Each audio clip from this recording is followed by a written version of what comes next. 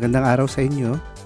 Nandito na naman tayo sa discussion ng information management.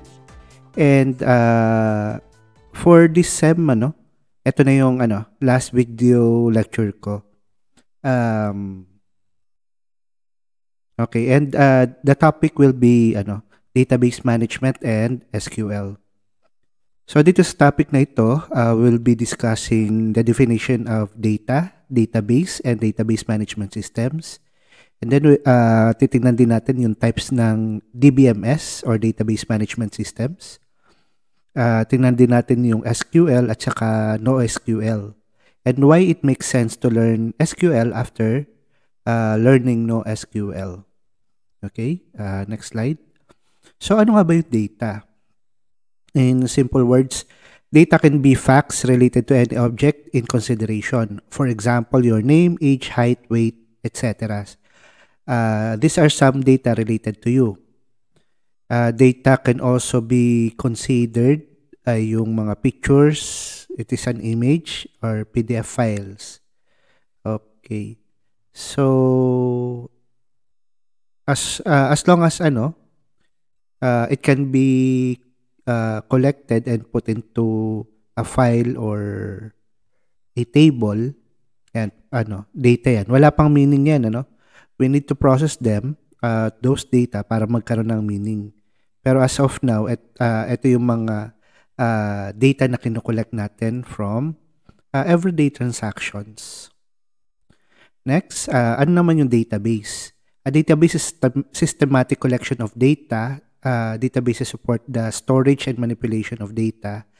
This makes data management easy. So, dun sa pinag-usapan natin yon, number one, hindi lang basta data ang database, It is a systematic collection of data. So, kinolekta mo yung data and then inarrange mo na in some manner. By the way, related dito sa database yung pinag-aralan natin before or pinag-aralan nyo before na so merong related dito sa discrete math na pinag-aralan ninyo at saka yung data structures. Ayan. So yung data structures, yan yung ginagamit para mai-organize ang pagko-collect ng mga data. And hindi lang basta yung collection or storage ng data, kundi yung kung paano i-manipulate yung data. Kasama yan sa concept ng database. So ano yung mga examples ng databases in our daily or everyday life?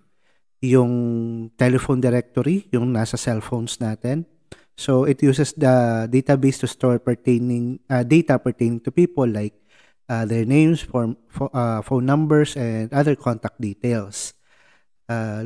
Kagaya ng address, ganyan.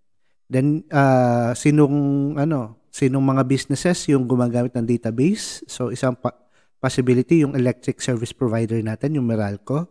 They will be using database to manage our billing information. Pagka may mga issues tayo, tinawag sa kanila, it can also be put in their database, company database. Then, pagka nagkaroon ng bagyo or kung anumang sakuna, nasira yung mga dinadaanan na kuryente, these are faults. So, yung mga data related doon, in-store din nila for costing probably. So, ayun. Ang importante, inililista nila yung mga data for future use and reference. Yan. Also, let us consider yung application na Facebook. It needs to store, manipulate, and present data to related members, their friends, member activities, messages, advertisements, and a lot more. So, yan, gumagamit sila ng database. We can provide countless number of examples of usage of databases. So, ano naman yung database management systems or DBMS? So, a DBMS is a collection of programs which enables its users to access databases, manipulate data, and create reports to represent the data. It also helps control access to the database. DBMS is not a new concept, and as such, had been first implemented in the 1960s. Charles Bachman's Integrated Data Store, or IDS, is said to be the first database management in history. Ayan, so marami ng forms ng databases. Yung mga una, mga flat databases lang. Kagaya ng spreadsheets, yung Excel or Google Sheets. And before the Excel and Google Sheets, ang ginagamit lang natin is mga text files. From text files, naging comma-separated value. So, yung mga data, sineseparate gamit ng comma. Ayan. So, after that, nagkaroon ng IDS. Then, kami sa real estate, in particular sa US, dito sa Philippines, hindi pa uso yung Information Data Exchange, IDX, ginagamit sa real estate yon. May kasi ako, may negosyo na real estate. Then with the passing time, database technologies evolved a lot, while usage and expected functionalities of databases have been increased immensely. So lumaki yung mga volume ng ng data, pati yung mga sources, mga devices na pang-gather, dumami din. And yung different types ng data na kinokollect, na lumaki na rin. Like, ngayon, ang bilis ng mga kolekta ng mga images, ng mga videos, voice, etc. Ngayon kasi, yung sukat ng katawan, mabilis nang i-scan. Ayan. Okay. Types of DBMS. Let's see how DBMS family got evolved with the time. Following diagram shows the evolution of the DBMS. Ayan. So, yung pinakakaliwa, ito yung pinakaluma. Then, yung nasa pinakakanan, ito yung most likely latest. Hindi natin alam kung may na-invento ng bago. So, yung una, navigational DBMS. Ibig sabihin, yung from the flat database, mas mabilis nang navigate, mabilis mag-search. Kasi nung una, talagang titingnan bawat data. So, ang tagal mag-process ng data before. Then, nagkaroon ng navigational. And then, nagkaroon ng relational database management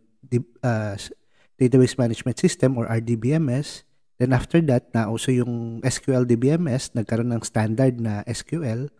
And then, ngayon, object-oriented database management na. So, yung data are represented as objects na mayroong attributes at saka may methods or way of doing things. Ayan. So, yun yung paano nag-evolve ang database management system. Dito naman sa susunod na slide, meron tayong tinatawag na 4 major types of database management systems. In terms of application naman to. So, number 1, hierarchical DBMS. Tingnan natin later kung how it looked. Then, network database management system. Then, relational. And then, lastly, object-oriented relational database management systems. And hierarchical DBMS, this type of DBMS employs the parent-child relationship of storing data. This type of DBMS is really used nowadays. So, kung makikita niyo dito sa kanan, bali, ayan yung isang example ng hierarchical database. So, nagsimula tayo sa root. Then, root is yung pinaka-parent or kalololohan ng lahat ng data na nasa ilalim. Then, yung relationship niya, pababa. Ayan. So, ito yung hierarchical. Its structure is like a tree with nodes representing records and branches, representing fields. The Windows registry used in Windows XP is an example of a hierarchical database. Configuration settings are stored as tree structures with nodes. So, Ayan, Windows XP gumagamit pa ng ganyan. Okay. Next is yung network database management system. So, unlike yung hierarchical, pwedeng, hindi siya parent-child pero uh, nagkakaroon ng one-to-many na relationships. Ayan. Or many-to-many relationships. And this type of database management systems supports many-to-many relationships. So, yun yung distinguishing feature. Yun kasi kaninang sa hierarchical, one parent, pwedeng maraming children. Basta one is too many. Ito, pwedeng many to one or many to many. Nag-a-accept siya ng many to many relationship. This usually results in complex database structures. Ang isang example ng network DBMS ay yung tinatawag na RIMA Database Manager or RDM server. Yan. So, tandaan network database management system supports many-to-many relationships. Yun namang susunod is relational DBMS or RDBMS. This defines database relationships in the form of tables, also known as relations, entity relations. Unlike network DBMS, RDBMS does not support many-to-many relationships. So, ano lang yung supported niya? One-to-one, many-to-one, one-to-many. Pero yung many-to-many, hindi. Pero unlike hierarchical, ang RDBMS kasi walang parent-child relationship. And walang mataas, walang mababa. Pantay-pantay lang. Ang tanong lang is yung isang entity related ba sa another entity. Ayun. So, relational DBMS usually have predefined data types that they can support. This is the most popular DBMS type in the market. Examples of relational database management systems include MySQL, Oracle, and Microsoft SQL Server databases. Ayan. So, yun yung RDBMS, Relational Database Management System. And then yung pinaka-latest is yung Object-Oriented Relational DBMS. So, in short, ORDB. Wala na yung MS, ORDB lang. Object-Oriented Relational Database. This type supports storage of new data types. The data to be stored is in the form of objects. The objects to be stored in the database have attributes, for example, gender, age, name, address, etc. And methods that define what to do with the data. For example, meron kang birth date, tapos yun yung attribute. Then, gawin mo na lang method yung get age para pag nabago yung date to day, at nababago din yung age. Ayan. So, laging updated yung age. So, PostgreSQL is an example of an ORDB or Object-Oriented Relational Database Management System. Okay, so ano naman yung tinatawag na SQL? Actually, pinag-aralan natin ito sa laboratory. Ang SQL, it means Structured Query Language. So, it's pronounced as SQL. Yung SQL, hindi pwedeng tawagin yung SQL na SQL kasi yung SQL is a brand of database management system. How do I know? Ito kasi yung SQL, ito yung ginagamit ko before sa ERI nung nag-OJT ako nung nag-college ako, Santa Cruz din ako nagtapos ng ladderized na computer science, STI Santa Cruz. Okay? Next is, and what is SQL pa rin? SQL syntaxes used in different brands of RDBMS are almost similar. Ayun, yung SQL kasi standard yon. Pero parang kagaya ng Tagalog, meron pa ring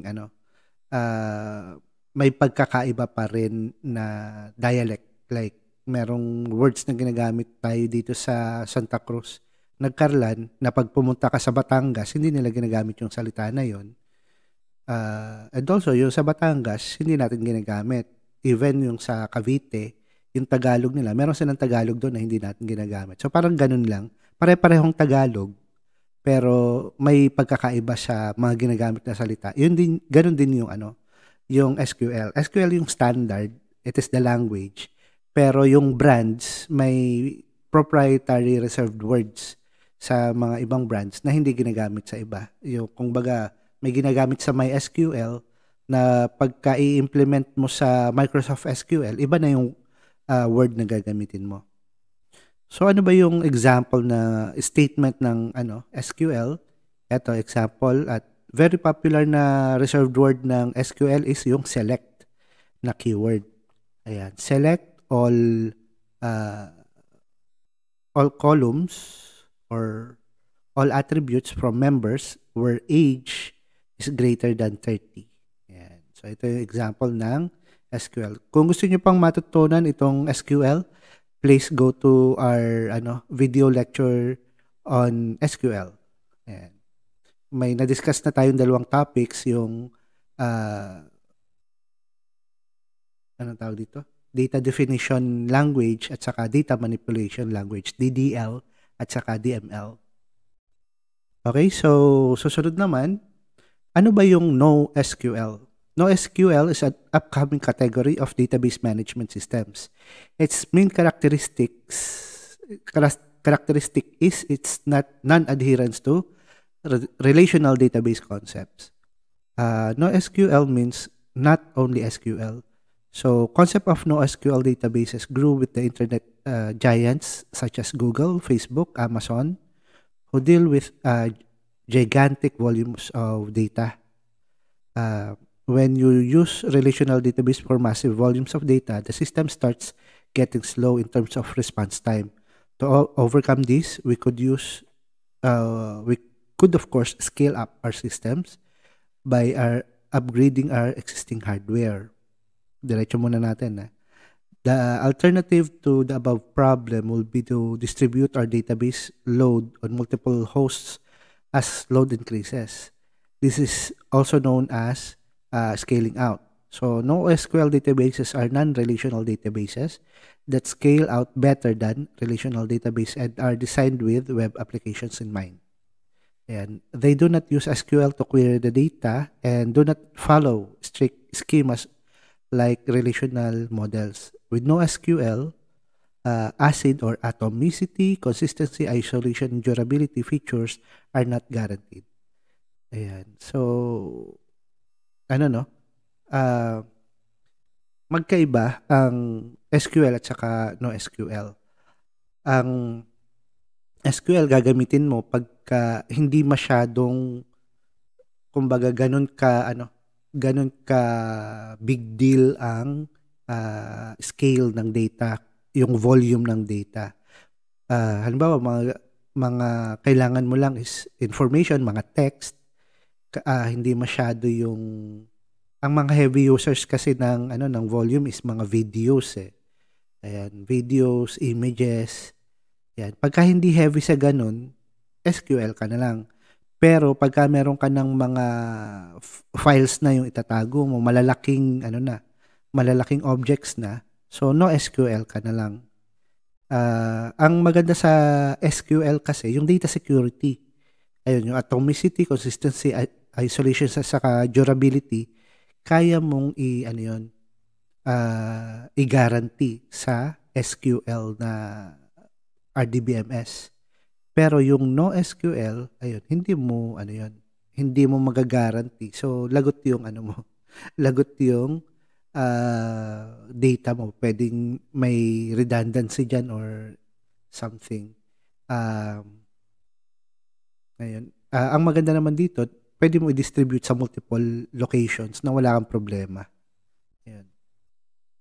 So, scale or yun nga, yung ACID ang pagpipilian mo. Pag importante yung ACID, then SQL. Pagka hindi importante, NoSQL. Why it makes sense to learn NoSQL after SQL? With the advantages of NoSQL databases outlined above, the scale out that scale out better than relational models, you might be thinking, why one would still want to learn about SQL database? Well, NoSQL database are a sort of highly specialized systems and have their special usage and limitations. NoSQL suit more for those who handles huge volume data. The vast majority use relational databases and associated tools. So, ayun. So, volume versus need for volume management versus ACID. Yun yung pagpipilian natin. So, another points to consider, relational databases have the following advantages over NoSQL database. So, SQL, meron siyang mature data storage and management model.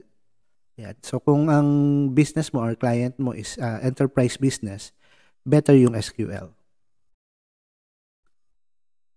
Ayan. Tapos merong view authorization, edit authorization as SQL.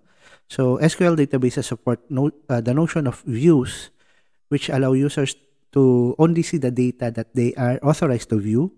The data that they are not authorized to see are kept hidden from them. Ayan. So yung security ng data ay naandun sa SQL. SQL databases support stored procedure SQL, which allow database developers to implement part of the business logic into the databases. Wala kasing dalawang businesses na magkapareho ng mga ginagawa. May magkaibang may magkaibang tawag dito? Customs per business. So, ayun. Actually, if you have heard yung tinatawag na SAP, it is an enterprise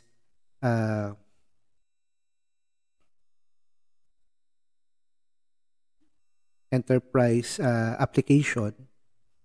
Bali, ang problema sa SAP is that meron siyang sariling business logic na kung gusto mo siyang gamitin, babaguhin mo yung paano mo ginagawa yung business mo, which is maraming businesses actually ang nahihirapan. That's why they go to other enterprise management softwares kagaya ng Microsoft Dynamics at saka yung ang pinakamalaking kalaban ngayon ng SAP is Salesforce. Ayan. Yung kasing dalawang yun ay pwedeng i-tweak, pwedeng i-modify para customized para sa yung business. Ayan. So, yung enterprise naman, ito yung mga ito yung mga businesses na ang mga regular employees mo ay hindi bababa ng 100 employees. Pero normally, bibili ka ng SAP or Salesforce or Microsoft Dynamics pagka more than 500 na or 1,000 yung regular employees mo. Yan. SQL databases have better security models compared to NoSQL databases. The world has not deviated from the use of relational databases. There's growing demand for professionals who can handle relational databases. So, pag pinag-aralan natin yung SQL, marami pa ring trabaho ang nag-iintay sa inyo. Thus, learning database and SQL still holds merit. So, for future reference, maganda mag-aral ng SQL, pero importante pa rin yung SQL. So, in summary, yung mga pinag-usapan natin kanina, DBMS stands for Database Management System. We have 4 major types of DBMS, namely hierarchical, network, relational, and object-oriented. The most widely used DBMS is the relational model that saves data in table formats. It uses SQL as the standard query language. SQL language or SQL is used to query a database. The database approach has many advantages when it comes to storing data compared to the traditional flat file-based systems. Ayan. So, ang wala lang dito is yung SQL at saka NoSQL. Okay, so that's it. Hopefully you can submit all requirements before the deadline for this SEM para mabilis natin mailabas yung grade. And with that, thank you and God bless.